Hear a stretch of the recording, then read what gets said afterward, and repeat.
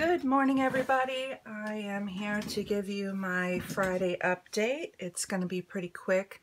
Again, I can't share a whole lot because most of what I'm making is for next month when I participate with Christy with the 30 Days of Sketches. But this one was released this week. This is a picture of my mom celebrating her 79th birthday. This was back in March, and I did this layout to help celebrate Becky Bach. She's with Becky's My Creative Life. She was celebrating her birthday and did a birthday hop. So if you haven't had a chance, check out my video, and then in the links in my video is all the links to everyone else who helped celebrate Becky's birthday with their layouts. Now, the other thing I did this week, which just came up a couple days ago, I did a quick page in my Documenting COVID-19 Traveler's Notebook. So this page here is what I did, and it's just talking about how everybody back in the beginning was decorating their windows in support of all the essential workers with their hearts and the rainbows. And it was also just, right now we're in a very turbulent time in our nation and in the world, and it was just a nice way to show love, and you know, it was brought people together, and I don't think we have enough of that going on right now. So I just wanted to show that page and show how we were all supporting everyone back in March, and again, remembering the good stuff.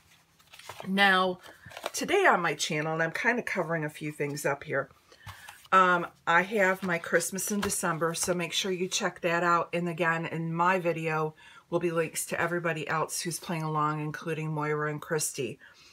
And so this month I'm playing with my Cricut a little bit more, and I'm using the print and cut feature on my Cricut. Now, I used my Cricut and cut things out with that, but you can also just use good quality cardstock. I have mine, which is from Printworks. It's an 80-pound report cover cardstock that was recommended by Tracy Reed when I took the Scrap Smarter class, and I really enjoyed it and loved the tips she gave. But these were made just printing with a regular cheap HP printer on that cardstock, and then I just matted them on some really thin plaid paper I got at Hobby Lobby, and some white cardstock, and then I even printed the inside, you know, just saying, wishing you a truckload of joy this holiday season, Merry Christmas, Happy New Year. Very simple, and was able to get more of that ribbon onto another project, which I'm happily doing on more and more layouts. Even my layout of my mom, I got some ribbon on. So I'm not doing it in huge quantities, but here and there I'm adding it in. Like I don't always put wood veneer on a layout. I don't always put enamel dots on a layout, but they're in my regular rotation of embellishments that I use. Back before washi tape, I always had ribbon on every layout, or most layouts. It kind of got pushed to the side because of washi tape. I'm now trying to bring it back into the rotation of my other embellishments and not have it neglected off into the corner. And I think that's part of this spending freeze thought process, is looking at things that we used before, but for some reason we stopped using. Buttons, ribbon. I know a lot of people use sequins. I use it here and there. So it's just remembering that as you're making layouts, just kind of rotate some of those other products in. We call them older, and they're older because we've had them probably longer, but they're not anything, there's nothing wrong with using a button on a layout. There's nothing wrong with using ribbon on a layout just because we did that technique 10, 15 years ago. And again, we have it in our stash, rotate it in. Making those little ribbon bundles that I saw Janet with RTS do, and putting them in my color drawers to where they were up front and center where I could see them and remember them, has made it a game changer for me. Now you've got to find what technique works for you and what makes something a game changer. I have my Cricut right in front of me. I'm trying to incorporate that more into my everyday. So that brings me to my next part of my freeze, which is, hang on one second.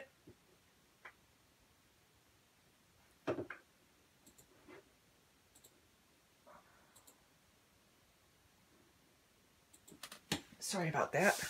The next part is to show you I did spend this month, but there was, or this week, but there was a purpose to why I spent. So to start with, I went back into a class that I bought from Nicole Jones, and it was it was the Scrapathon 4. And she was just starting to do her digital elements, and she gave everybody free that was in that class these viewfinders, and she had them in certain colors, and you could just punch them out. I think these are like a 1 3/4 inch circle punch, or if you didn't have that, you could just use good old scissors and cut around it. She had such a good reaction to these. She's now made them in other colors. She's made them in other sizes, and she now is selling them at her store. And I want to say they're a really reasonable price. I haven't had a chance to buy them yet, but she has tags and cameras and viewfinders and Polaroids, and she has a COVID-19 little set. So her son is was an art student. She's collaborating with him. He's doing the art, she's promoting it, and they're having selling it on her site. Check it out. It's a good investment. Again, you don't have to have the quality printer, like Tracy said. You have to have good quality cardstock. So that got me thinking about, again, my tools. These here, these two, are from the Vicki Boutin Let's Wander die cut collection. Okay. These others, I printed on my printer this week. Not really much difference. The colors are the same. The quality is the same. Big, thick quality, good pictures. You can't tell that one was printed on a home printer and one was purchased. If you go to American Crafts, their digital die cut page, every collection that they sell under the American Crafts window, most has a digital collection of the same thing. You can buy paper. So if you have the 12x12 format printer and you want to go ahead and print a 12x12 piece of paper, you can do that by buying their stuff. I don't have a 12x12 printer. Again, I just have a cheap HP printer I bought for under $50 at Walmart. It's an all-in-one printer. But I did go and buy the digital elements to try it out. There's, for the Let's Wander, there is 6 different element packs. They're $2.99 each. I bought all 6. So far, I've only gone through 2 of the 6 element packs so far, just looking. And the second one, I only went partway through. There is 60 elements in the first one alone. So if you look at, I spent $17, $18 for the 6 element kits.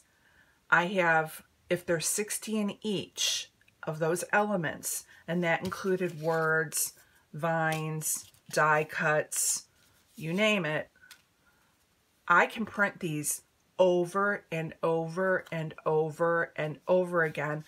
And I now own the digital dies, and I can cut and use what I want.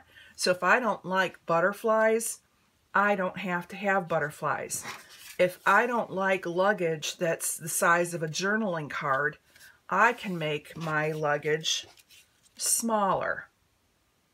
So you can then control the size. You can control how many. I love butterflies. I made 4. I love the florals. I cut a bunch of these out. So I did it mainly for a test, and I'm not going to hold off. on buying more just because, again, I'm on a spending freeze and I got to use what I've got.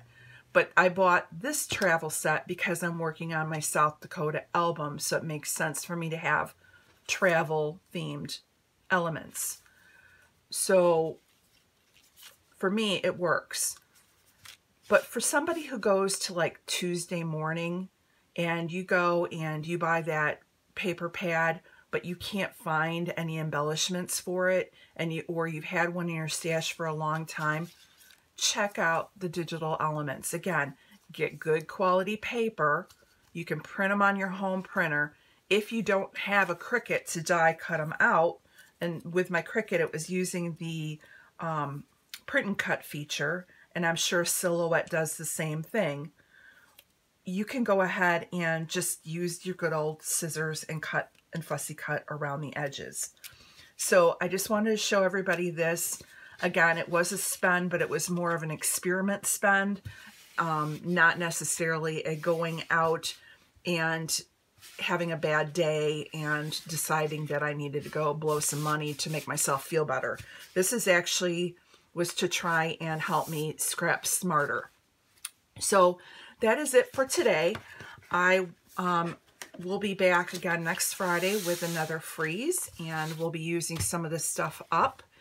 And yeah, that's all I have to say. If you have any questions, leave them in the description box below, and we will see you again probably this weekend with another layout to share from my South Dakota album. Thanks, and have a great day.